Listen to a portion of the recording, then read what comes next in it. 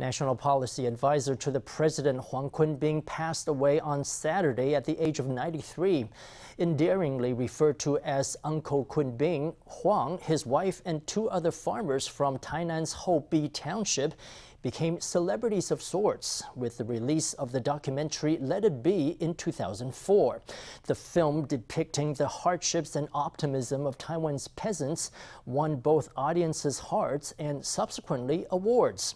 President Tsai and Vice President Lai took to social media Saturday to remember everyone's beloved uncle. When he found out about the passing of his old friend, despite having trouble walking, Uncle Wenlin wasted no time as he rushed over to pay his respects. Uncle Wenlin was one of the farmers in the film. I'm feeling a lot of pain. The three of us were so close, yet they've both left me. They were advanced in age and it was time to go. Featured alongside Huang, Uncle Wenlin lamented the passing of two of the four farmers featured in the award-winning documentary. Considered the most well-known farmer in Taiwan, Huang was a national policy advisor to the president. On Saturday, he died in his home after succumbing to illness at the age of 93. His real name was Huang Kun-bin. This footage of him singing is the last time audiences saw him before he was admitted to hospital.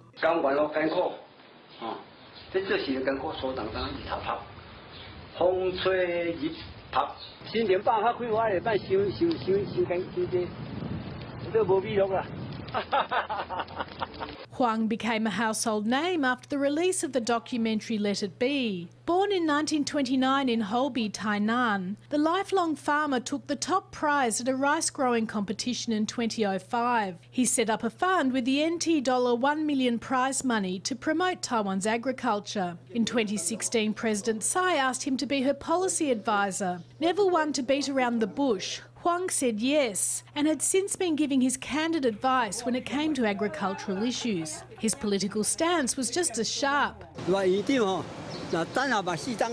If Premier Lai can just wait around for 4 years, after those 4 years the presidency will be his. Just like what Tokugawa Ieyasu said, in order to gain the world, you must wait. During the heated competition between Tsai and Lai in the days leading up to the DPP presidential primary, Huang made it clear that Lai should wait a while. After the formation of the Tsai-Lai ticket, Huang, a nonagenarian, served as the national director of Friends of Tsai in agriculture, forestry, fishery and animal husbandry. Everyone could see his lifelong dedication to Taiwan's agriculture.